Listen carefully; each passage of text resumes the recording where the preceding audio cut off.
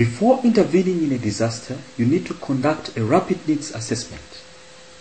In this session, we shall look through the principles of conducting a rapid needs assessment in a disaster situation.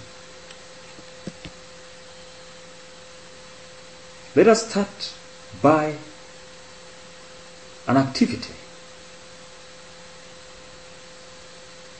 Look at 5 disaster situations: floods, war and conflicts, disease outbreak situation, a drought and famine situation, and an institutional fire situation.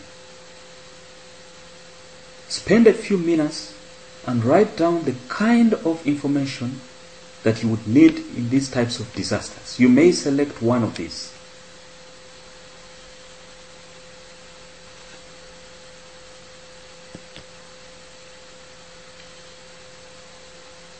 Objectives of a rapid assessment include answering the following questions.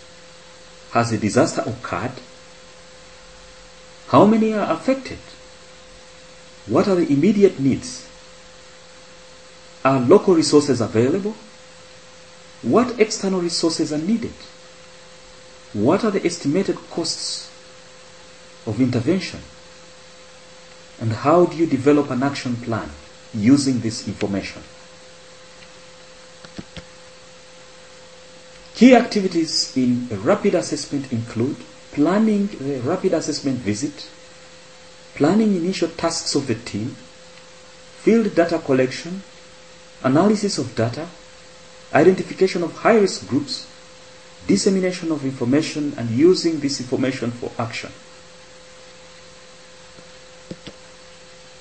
In planning the visit, compose the assessment team and select a team leader. Collect background information on the incident. Determine gaps in information that need to be addressed. 2. Initial tasks of the team.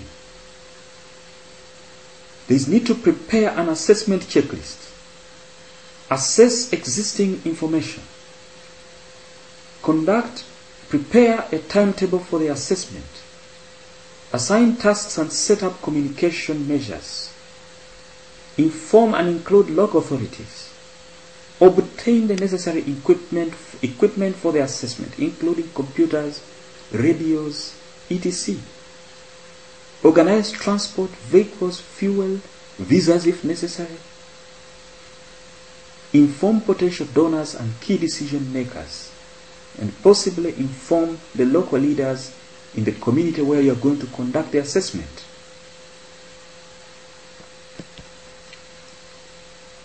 3. Field visit and data collection.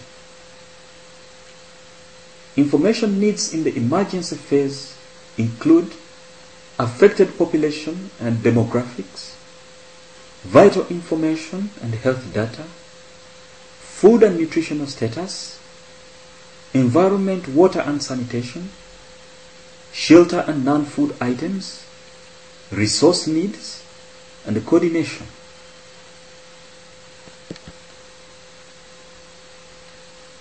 Methods in the field visits and data collection include visual inspection of the affected area, interviews with community leaders, health workers, emergency personnel, individuals from affected population, review of existing information, conducting rapid surveys to fill gaps in available information,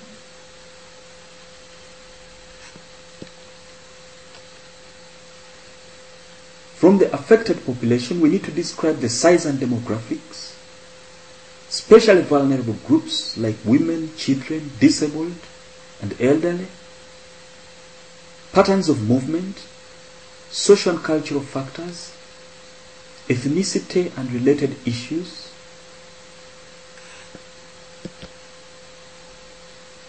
vital health information includes deaths and their main causes, both related to the disaster and other comorbidities existing, diseases of epidemic potential, diseases of public health importance like STDs, HIV/AIDS, and maternal health conditions.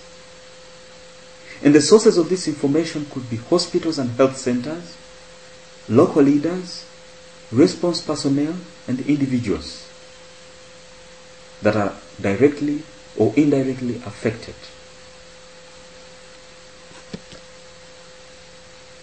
Assess the healthcare infrastructure. This includes health personnel, drugs and vaccine supply, and background health information.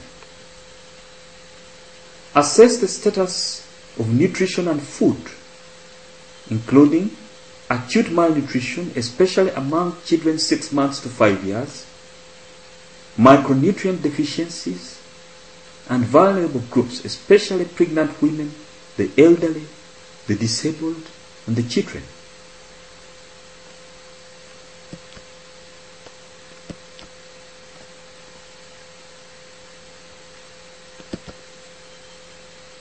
Assess the environment. Look at water supply, shelter, and sanitation. Assess the resource needs, including human resources, food items, and non-food items.